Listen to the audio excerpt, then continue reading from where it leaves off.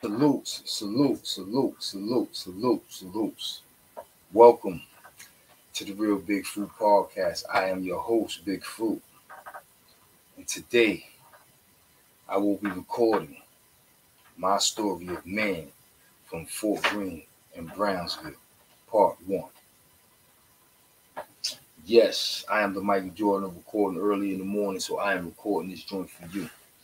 Listen, peoples, my story of man. My story of man goes back to, I want to say I started hearing man's name in like maybe 85, 86. Let's say 86 to be safe. 86, I'm hearing two little niggas' names in Fort Greene. CLR, shout out to homie CLR, and Lil Min. They name ringing bells like 6 o'clock. Now, at this time, 86, I'm like 12. And their names is ringing bells like they teenagers. So I'm thinking these dudes like 16 and 17 years old. But CLR, he might have been 13 or 14. And man, maybe the same age, 13, 14. I'm 12. They like 13, 14. But their names is ringing bells crazy. But when it came to man was more of a mystery to me because I never ran into man in Sparfit. I never heard his name in Sparfit, no shit like that. I only heard man name in the street in Fort Greene. Little man, little man, little man. So as the years progress, his name ringing bells. I'm doing my juvie shit. Every time I come home on a home visit, his name ringing bells down in Fort Greene. Then some shit popped off. It was a major incident. Man got into some shit with the homie Squeak. Shout out Squeak from Fort Greene. Man fucked around. Him and Squeak got into some shit and cut Squeak real bad on his face. Now, this shit was like a double whammy because this shit, like, it lets you know the nigga man get down like that. So he was living up to his reputation, right? But on the flip side of that shit, he did that shit to the homie, Lil Squeak. And if you looked at it on some G shit, like, oh shit, he didn't even give a fuck about the homie Squeak. Yo, this nigga's crazy. That's how motherfuckers was looking at it. So his name was like, that shit was alarming. But that shit triggered off some shit. And we're going to get into that. Because he didn't just cut Squeak and that was the end of that shit. That shit got into some other shit. And we're going to get into that. But we're not going to get into that right now. So now, it's 1990, 89, some shit like that. He cut Squeak. He going now, man, start going through the Ford building. His name ringing bells on the Ford building. He doing what he do. He giving it up. Rikers Island style. Name ringing bells, crazy Ford building. Niggas shaking when he come through. I come through. I start touching the Ford building. I'm seeing this shit. At the time, we was calling him Mr. Humphrey. Shout out my boy, man, a.k.a. Mr. Humphrey. Yeah, he was under a name Mr. Humphrey doing what he do. So I always knew him as Mr. Humphrey. And he had the full building shaking. Niggas wasn't playing no games around, man. Man was letting it go, and man was giving it up. So I'm talking full building 90, 91, all that crazy shit. Now, I fucks around, go to this, leave man in the full building, all that crazy shit. Man, go up north. I do the 6 building bit. Squeak come through the 6 building. Yo, I see the shit on his face. He give me the rundown how that shit happened. He let me know all the current events that occurred after that shit happened. Like, shit was crazy. So this shit I'm giving you is no cap, son. I'm giving you the real deal on my story of man, part 1. But part 2 is going to be a rocker. You know what I'm saying? Part 2, man, Squeak, featuring Fly Tie. That shit going to be crazy. But we're going to get into that.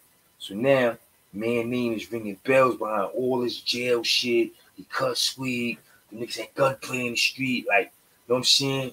He up on the hill in Brownsville. Yeah, fucking with M.O.P to the death, M.O.P for life, first family. Like, man, shit is ringing bells. So now, years progress. We in the fall building again. Now, let me say this, right? Dudes always talk about how, yeah, y'all see I got my first pair of glasses on. I can see the screen now, man. Shout out my motherfucking vision insurance. I'm trying to get it together, bro. I can't see at night when I'm driving. I can't see the screen when I'm talking to y'all, reading your comments, but your boy went to the eye doctor and got his shit right. You know what I'm saying? But anyway, back to men. Like, niggas always talk about how Shoe Shine, rest in peace to homie, and Shy Wells, the niggas had those long runs in C74, right? Yo, them niggas was adolescents forever. Niggas was grown men in the full building. You may be right about that shit. But man was one of them niggas too. That nigga man first started touching the full building 88. Let's play it safe. 88. He was in the full building in 93. So that's 88, 89, 90, 91, 92. He had a 6-year run as an adolescent. What you know about that? With state bids and C76 under his belt, state bids, all that shit. He had a 6-year run at C74. So I say that to say this.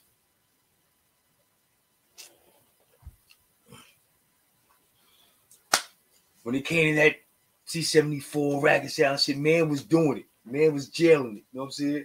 But this is the funny shit, right? It's 1993. We in the full building. We the boys. Shout out the boys. Rest in peace, Big Belly Man. Hey, we the boys. We running around the full building doing what we do. Now, being that we was the boys, we had a little crew of the little homies that was, you know, doing what they do in the building. Down in Mard now. We left them down there to do what they do.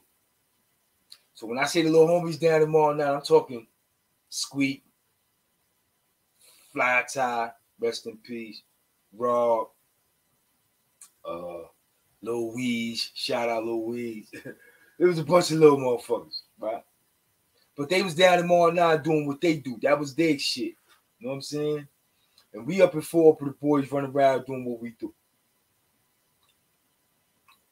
We get the word. Yo, that nigga man in the receiving room.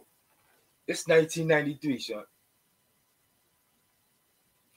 Man been doing this full building shit way too long. We get the word. Yo, man in the receiving room. So Big Belly Man like, whoa, yo, that's the homie. Yo, let's go, just go see him. So I'm like, oh shit, let's go check on man. And then it hit me. Bam. Oh shit. He cut that little nigga sweet. Heck, like, oh man. Fuck it. He ain't gonna want no problems with man. So I'm like, I don't know, son. That's a them niggas had a lot of gunplay in the streets. And Heck wasn't aware of all the gunplay and this nigga shooting at this nigga shot that nigga. Heck ain't know none of that. Heck just knew man cut Squeak. When it come to jail shit, man get busy, Squeak a little nigga. This is all how Heck looking at it. He ain't gonna want no problems. I'm like, nah, son. That shit a little deeper than that. This shit deeper than rap when it comes to these niggas. But we gonna get into all that. You know what I'm saying? I'm holding that for part 2. So me and Heck shoot to receive when we go see the nigga man. On our way there, police flags. Yo, y'all, where y'all going? We like, yo, we going to see him. They're like, nah, turn around. Y'all can't go through it. So we never get to go see man. On our way back to Fort Upper,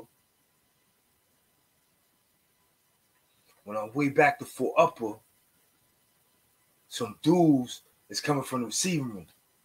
So we all in the hallway together. Me and Heck hear them niggas saying, some little niggas in more now. Me and Heck hear them niggas saying, yo, that nigga man in the building. Now these squeak little mans. This shit is funny.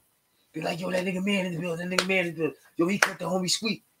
So now that shit get down them all now. So Heck like, yo, them little niggas is bugging. Them niggas act like you want a problem with man. I'm like, oh, shit.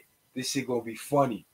Because Heck don't know about all the extra activity that done took place since this nigga cut Sweet. All heck thinking about is this jail shit.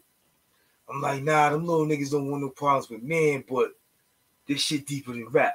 So we go back and forth. Them little niggas go tomorrow now. I guess man get processed. He go tomorrow 6, whatever. You know, when you come through the 4 building, you go to Mall New Jack House, first thing you do, sign up for a little library, get in the hallway so you can see niggas, whatever. So man do what he's supposed to do. Soon as he fall in the house, push the little library, 9 o'clock the next morning. So we all run in the hole, we go to the little library. Now, all this shit transpired this 1 minute. In the New York minute, son, this C74's finest. I'm giving y'all here. We all making our way to the little library. Me, Big Belly Manhead, Shoe Shine, and Deluxe. Because this is the day Deluxe yaps Kaka.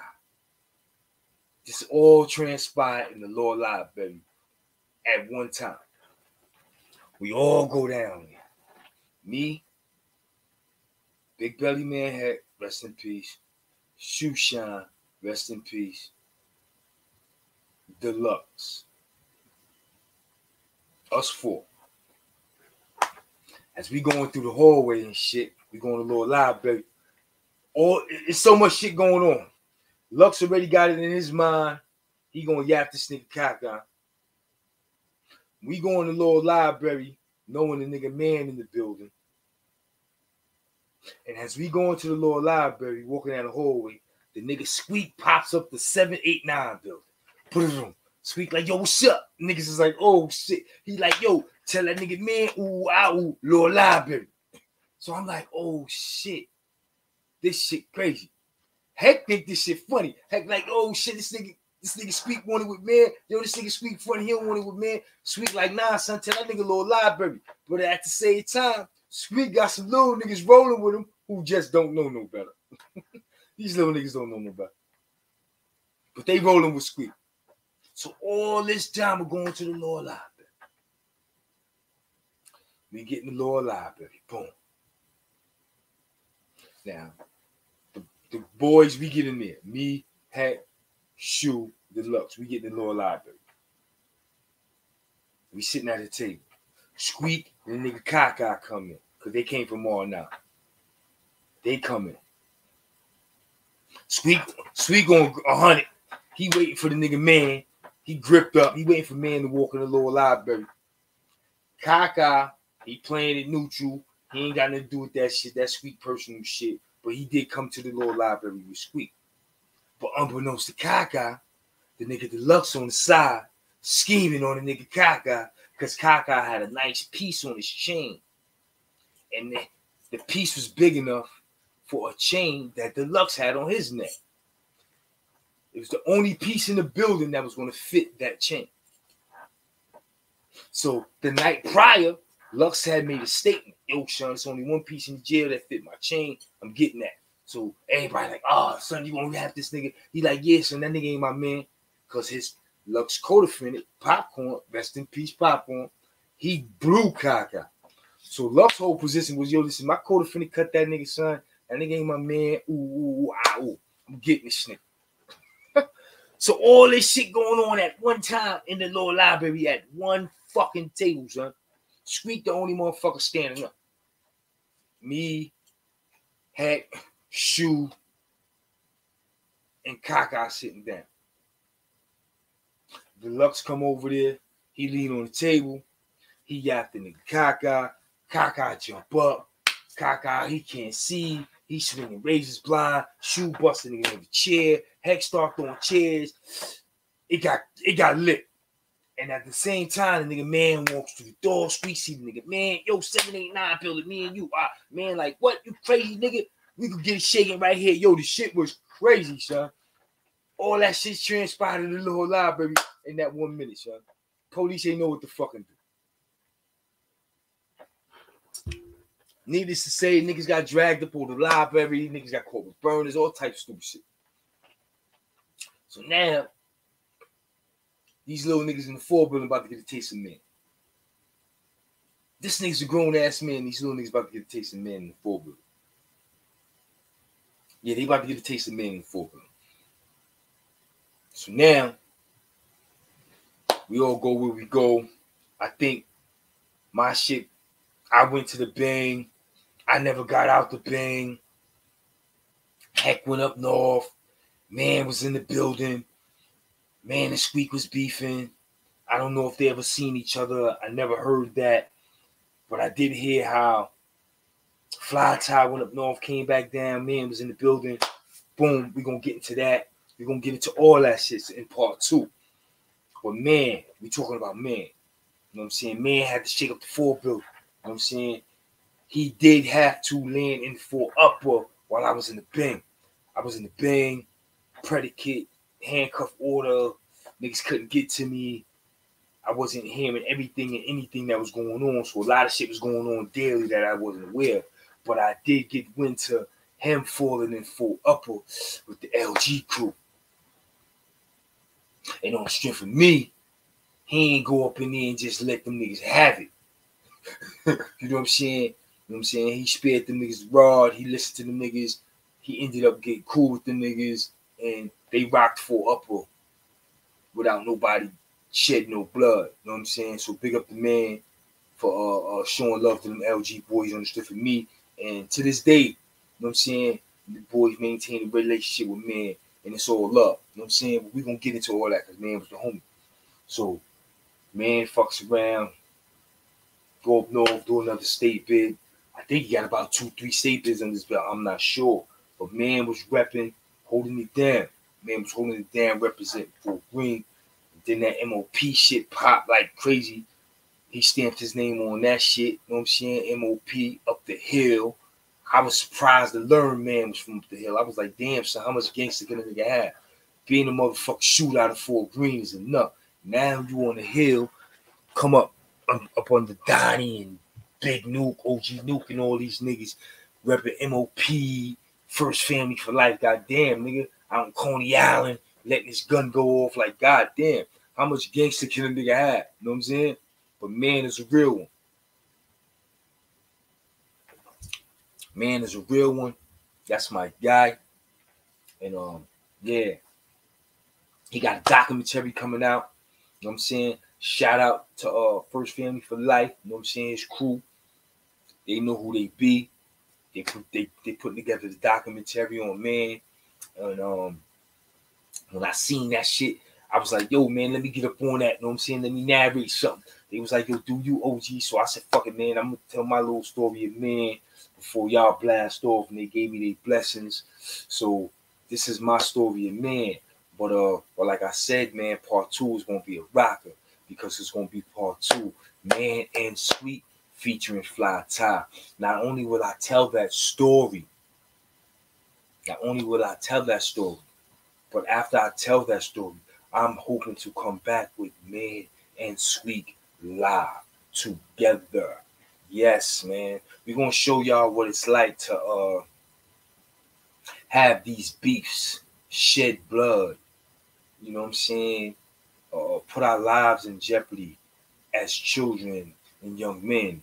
But as adults, we can come together and squash our differences, our beefs, without killing one another. You know what I'm saying? That's what this shit is all about.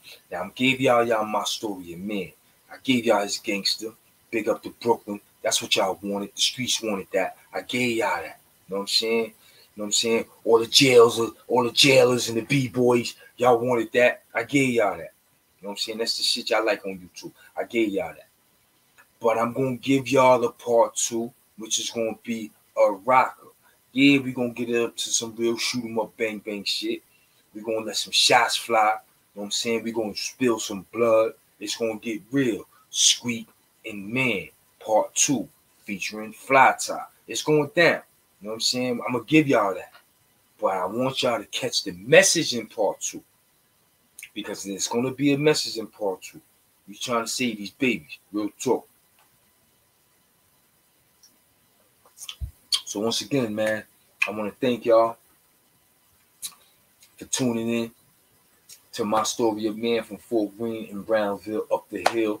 where it's real. You know what I'm saying? M.O.P. First Family for Life. That's the homie. Man was one of them homies who died about a 5 or 6 year running the folk building, doing what he do. You know what I'm saying? Shaking that building up. He did about 3 or 4 state bids. He got a couple of state numbers. He might have did some 76 out, all that shit.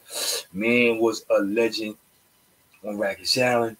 Man is a legend in Brooklyn. So this one was for Man. This one was for Greene. This one was for the Hill up in Brownsville. This one was for the folk building. All the homies that did time with Man. All the homies that broke bread with Man in the joint. This was for y'all.